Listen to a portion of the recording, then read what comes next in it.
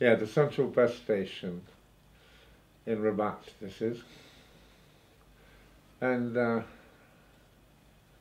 there you can see that's my shadow in the foreground I'm drawing, and you see me reflected in the window on the right hand side, the top panel.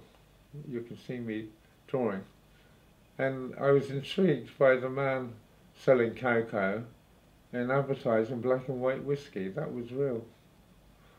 And it was just a bus station. And here, you see, I discovered, because when I finished the painting, I painted each panel separately, as I said before, and then I put them together. And I thought, oh, you can make a pattern out of this. And then I did a few paintings where I made crosses. And it's quite good because it brings the focus onto the centre.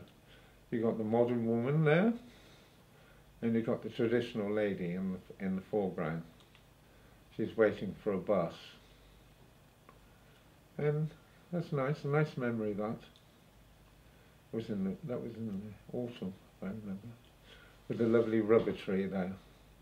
Rubber trees grow very well in Morocco.